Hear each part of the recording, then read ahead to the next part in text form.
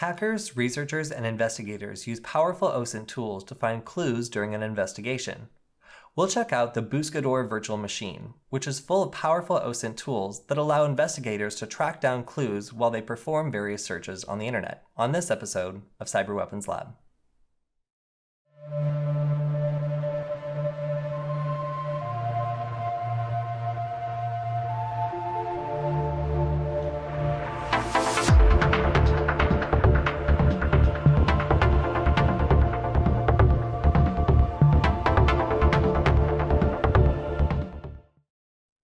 For anybody conducting online investigations, Buscador OS strikes a balance between powerful OSINT tools and privacy-focused options that ensure that you don't get caught while you're investigating someone. Now, this includes browser extensions which do things like modify your outgoing IP address to conceal the agency you're working with, or do things like change your outgoing browser user agent to make sure that you're not leaking the browser and the computer that you're using. Now, aside from this, Buscador OS also includes a number of tools all the way from Maltego to more forensic-focused tools like Eyewitness, which are designed to forensically document web pages related to an investigation. Now, this form factor is super easy to use because you can go ahead and put Buscador OS on a USB stick and run it directly on any computer you have access to. Similarly, you can just install it on your computer's hard drive and just run it like any other operating system. But today, we want to make sure that you can run this on any cross-platform device, so we're going to use VirtualBox, which you can install for free. Once you have that, we can begin. Today, we'll get started using the Buscador Investigative Operating System by downloading the OVA file from the inteltechniques.com website.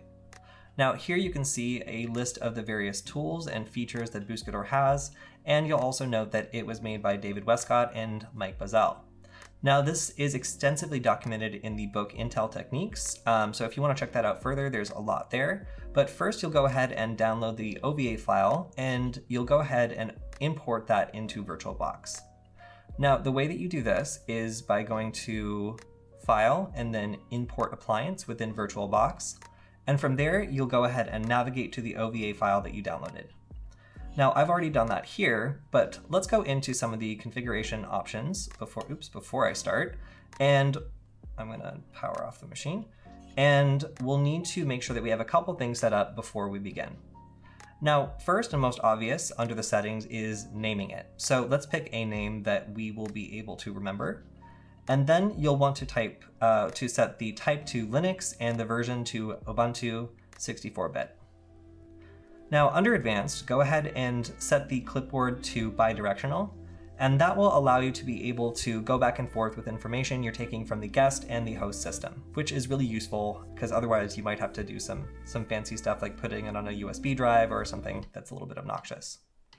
So next, let's go to System, and here let's make sure to set the base memory as high as you can so that we have some memory available for us to be able to work with. And you'll also want to make sure that that is at least 124 megabytes.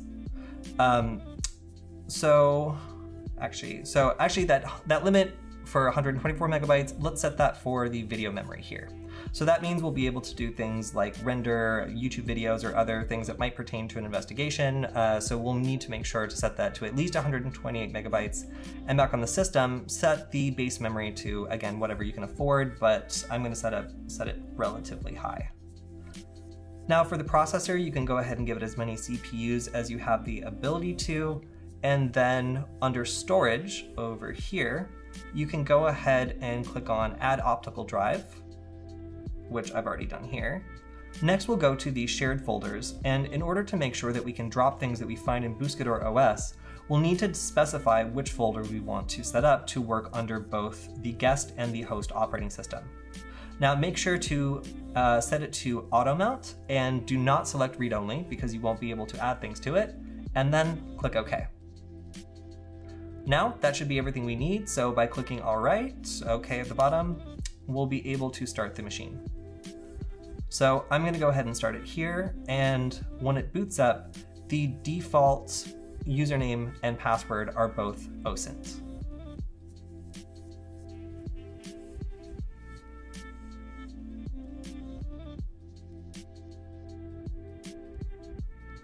This will boot to the Buscador desktop, and you can see here that we have a number of different applications installed on the left side.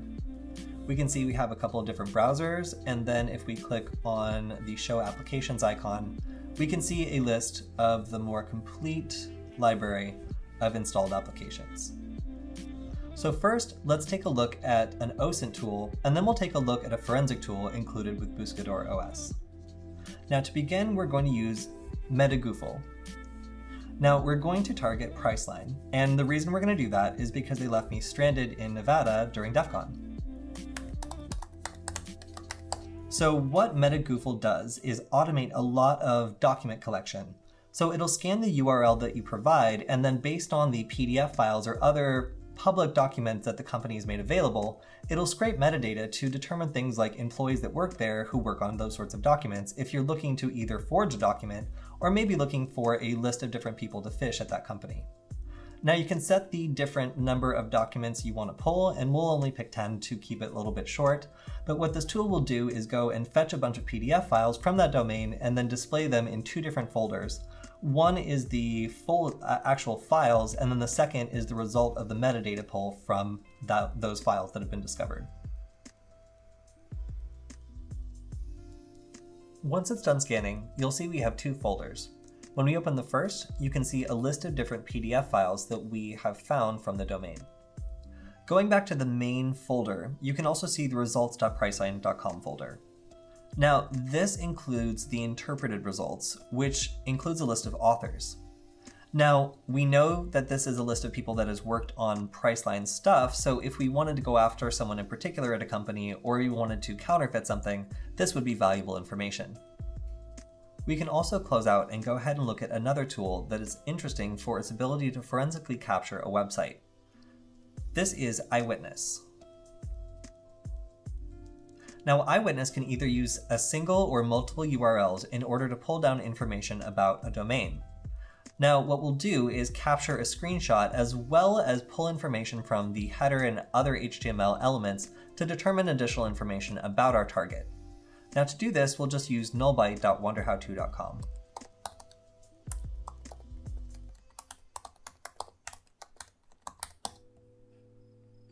This is useful to pull down a lot of information about websites that you might want to include in your investigation and preserve a kind of snapshot of what they look like right now. As you can see, it generates a folder, and when we open it, it should contain a lot of information about the website, including a report. Now, when we open this report in a browser, we'll see useful information, including a full snapshot of what it looks like in this moment. Here we can see the web screenshot, and then the information that we pulled from the header, such as the page title, the content length, other information like the strict transportation security, the set cookie, and other useful data. So we can click on the web screenshot to go ahead and look at the full snapshot it's taken, and you can see it scrolls all the way through the website, which makes it a lot more easy than trying to do this yourself for every website you want to preserve. Now here in Firefox, you can also see that there's a number of browser extensions, and these are also really useful aside from the OSINT tool that we covered.